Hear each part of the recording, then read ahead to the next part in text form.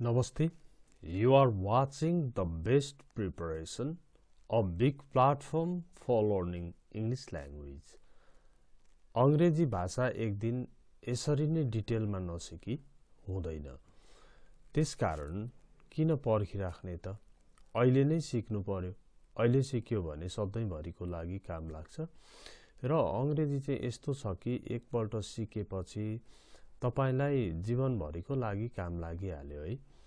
अब हामीले डिटेलमा नसिकेर मात्रै समस्या आएको हो।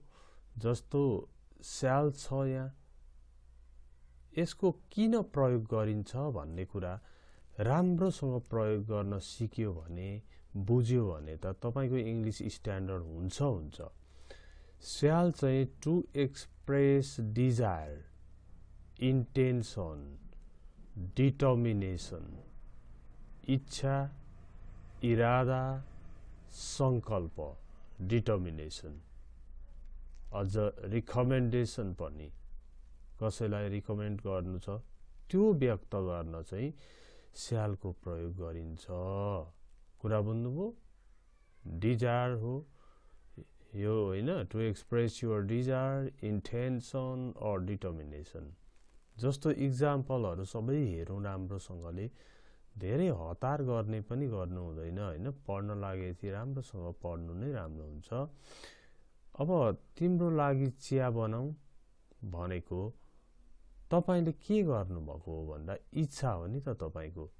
तपाईले आफ्नो डिजायर, आफ्नो इन्टेन्सन, इरादा।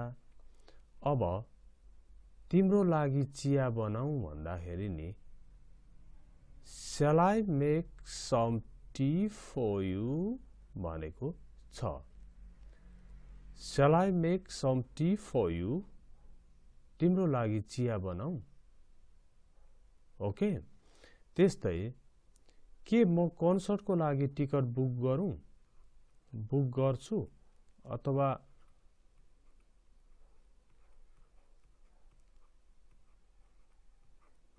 बुक गरौँ त? यहाँ पनि इन्टेन्सन देखिन्छ। Shall I book tickets for the concert भनेर भनेको छ। के म कन्सर्टको लागि टिकट बुक गर्छु अथवा बुक गरौँ त? Shall I book tickets for the concert भनेको छ। अहिलेसम्म यहाँ डिजायर, इन्टेन्सन देखिँदैछ। डिटर्मिनेसनको हेरेकै छैन। कतिपय साथीहरुलाई त छोड्न हतार भइसकेको हुन्छ, छोड्नुहुन्न। म यो वर्ष पियानो बजाउन सिक्ने छु। यो तपाईको डिटर्मिनेसन हो नि त। डिटर्मिनेसन व्यक्त गर्न स्यालको प्रयोग गरिन्छ।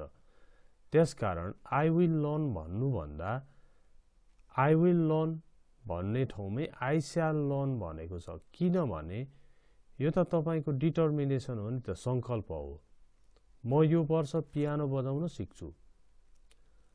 I shall learn to play the piano this year. I shall learn to play the piano this year. म यो वर्ष पियानो बजाउन सिक्ने छु। यो डिटर्मिनेसन हो, त्यही भएर स्यालको प्रयोग गरिएको हो। अब अर्को हेर्नुहोस् त। म तपाईको समस्या समाधान गर्न सक्दो सहयोग गर्नेछु। यो म सक्दो सहयोग गर्छु भनेको पनि तपाईले एक किसिमले संकल्प गरेको हो, डिटर्मिनेसन नै हो त्यो तपाईको। अब I shall do my best, संकल्प, आफ्नो determination. I shall do my best to help you with your problem. म तपाईको समस्या समाधान गर्न सक्दो प्रयास गर्नेछु। डिटर्मिनेसन व्यक्त गरेको। अनि यो भिडियोको लास्टमा चाहिँ एकदम डिटेलमा फेरि सबै अरु ऑक्सिलरी भर्ब्सहरु सबै पढाइएको छ। यहाँनेरि स्याल र सुटको राम्रोसँग भनिएको छ। अनि फेरि उता सुरु हुन्छ है। अब सुटको कुरा गरौँ है। सुडलाई पनि राम्रोसँग पढौं एकपल्ट। To express opinion, opinion, suggestion और एडभाइस। यो राय तपाईको ओपिनियन के हो? सुझाव, सजेसन, रिकमेन्डेसन भनेको सिफारिस अथवा तपाईको एडभाइस के हो? सल्लाह। यति व्यक्त गर्नलाई सुडको प्रयोग हुँदो रहेछ।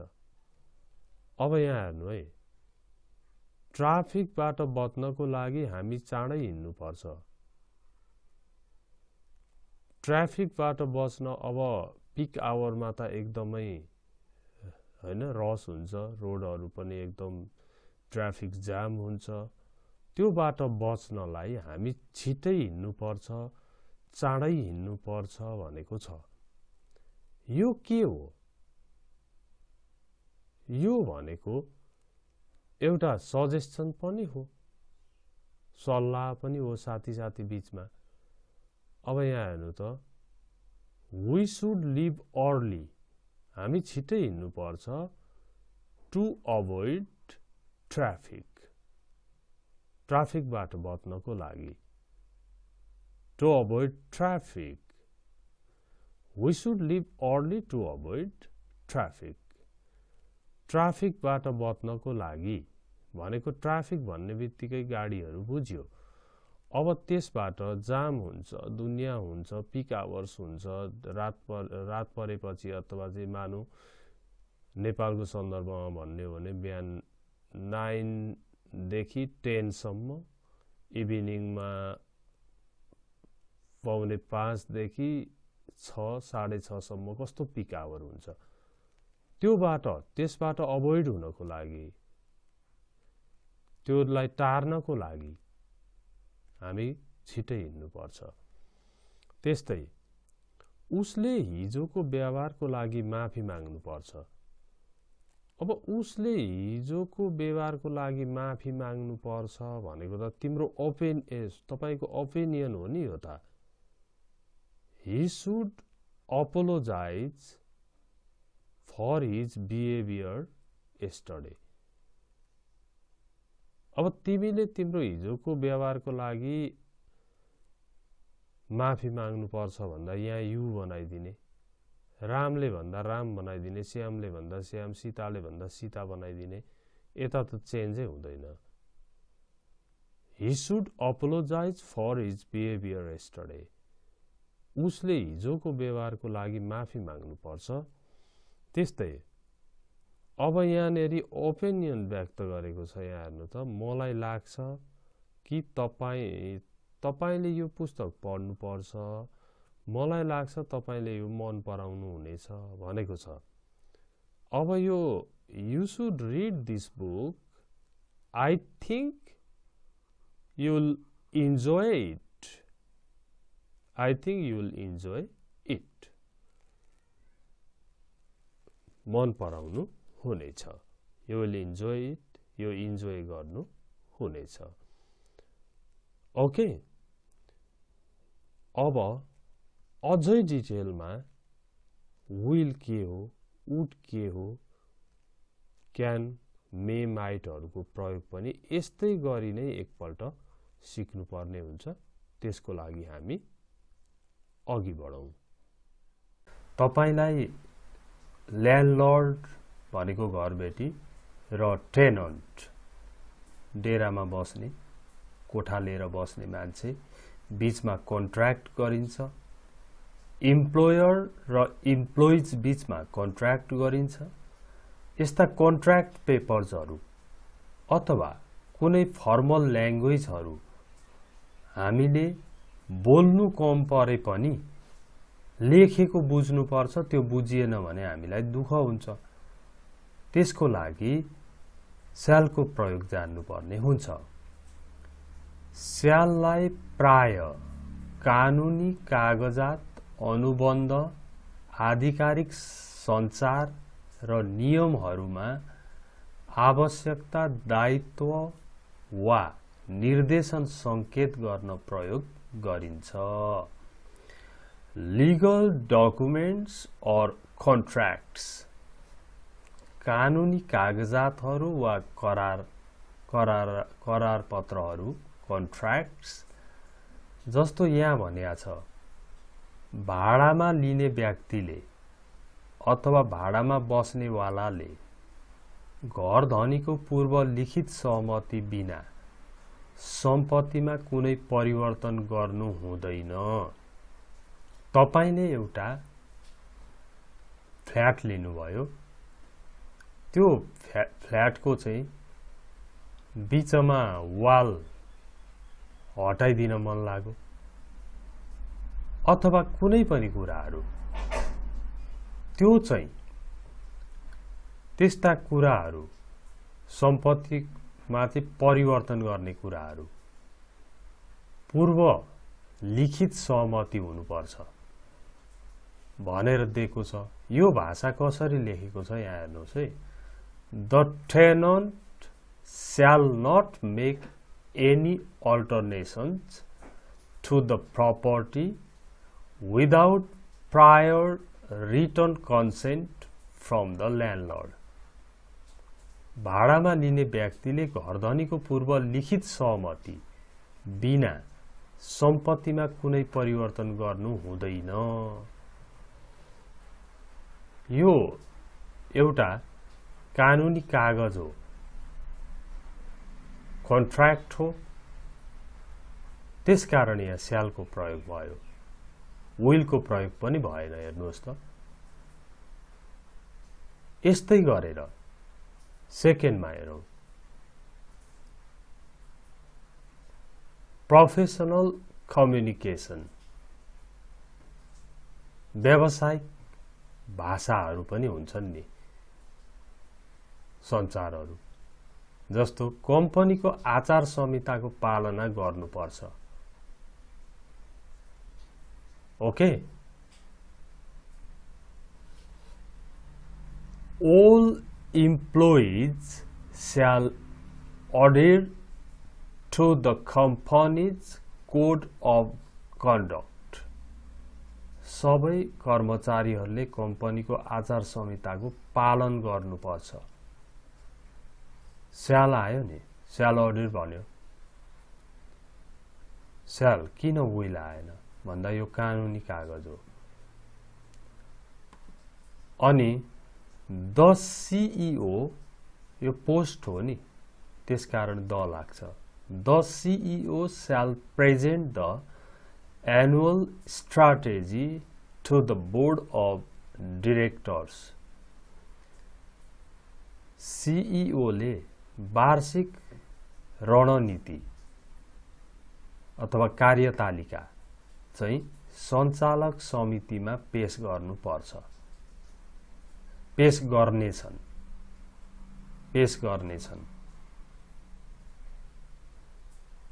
ओके, सभामुखले आह्वान गर्नेछन्, राष्ट्रपतिले आह्वान गर्नेछन्,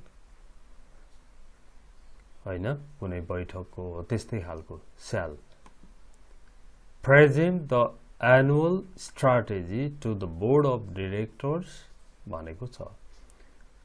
अनि यो डाइरेक्टर्स भन्न पाइँदैन भन्दा मजाले डिरेक्टर्स और डाइरेक्टर्स दुईटै राइट हुन्छ। ओके, नम्बर 3, म मेरो निष्कर्ष आगामी सम्मेलनमा प्रस्तुत गर्नेछु। यो पनि प्रोफेसनल ल्याङ्ग्वेज हो नि।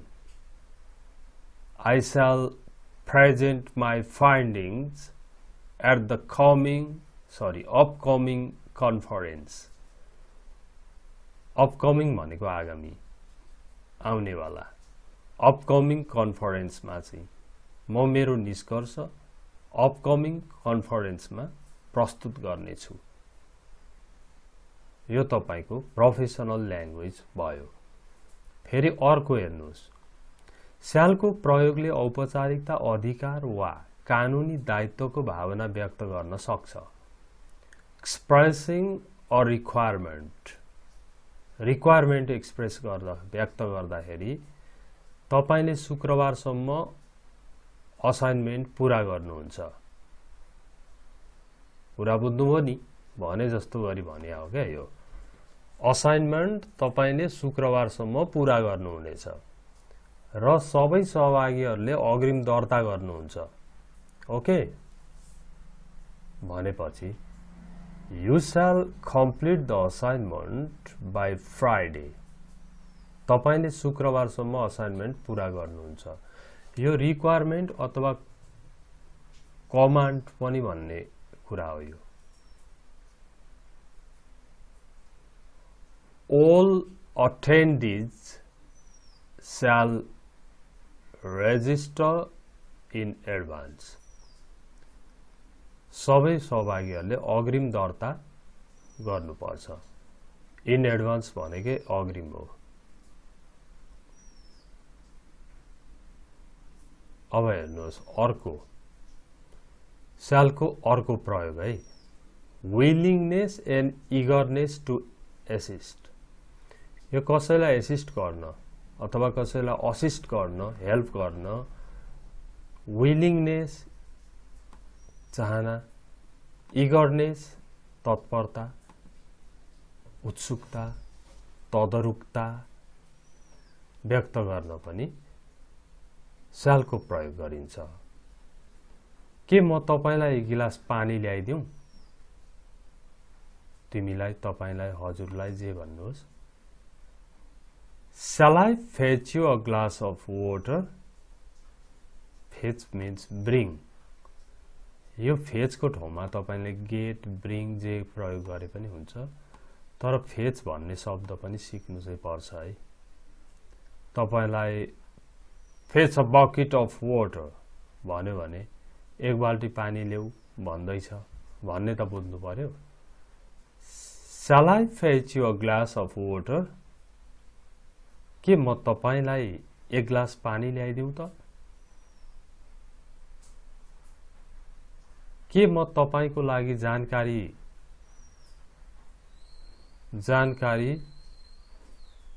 फेला भन्ने शब्द थियो यहाँ। फेला, के म तपाईको लागि जानकारी फेला पार्दिउँ त? जानकारीहरू खोजिदिउँ त? Shall I find the information for you? जानकारीहरू खोज्दिउँ त हजुरको लागि? के म तपाईलाई प्रक्रियामा मार्गदर्शन गरौँ? के हो प्रक्रिया, यो प्रक्रिया कसरी गर्ने भन्ने बताइदिउँ त? Shall I guide you through the process? Shall I guide you through the process? प्रोसेसमा guide गर्दिउँ त हजुरलाई?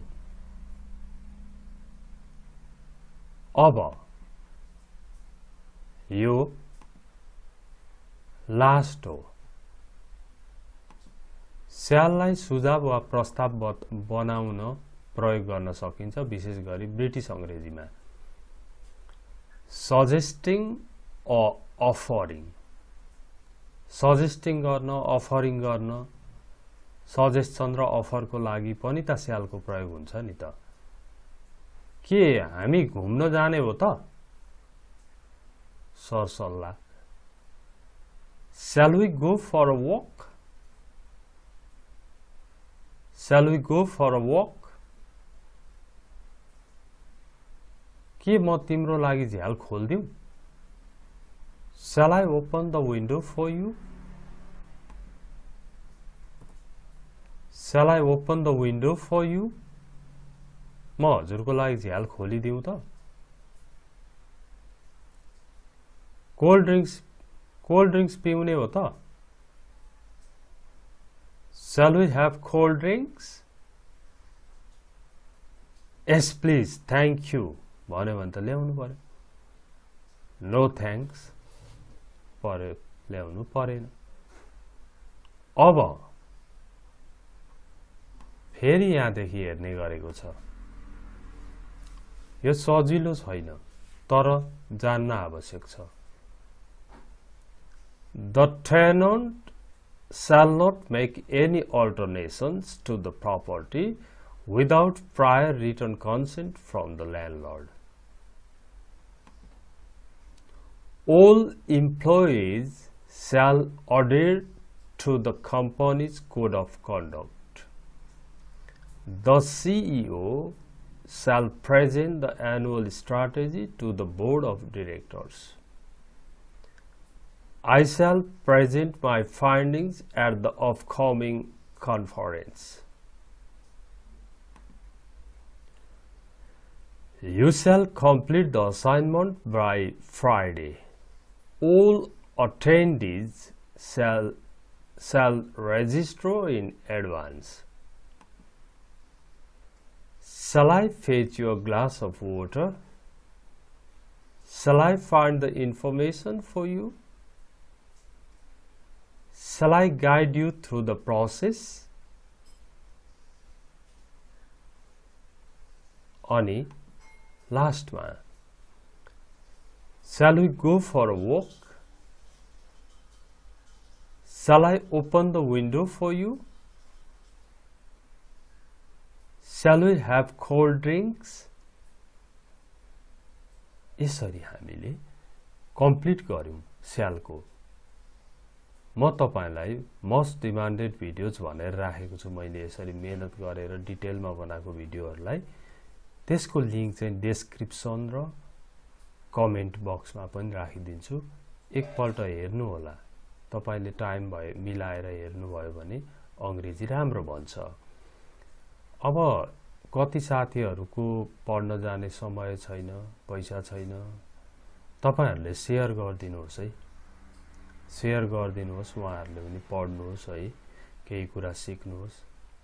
नेत्र प्रसाद घिमिरे सरले पढाएको मैले हेरेको थिएँ भन्नुहोस्। त्यसैमा छ खुशी आनन्द। ओके, लाइक कमेन्ट गर्न पनि नभुल्नु होला। I hope you found the video interesting and helpful for you. Thanks for watching it. See you next time.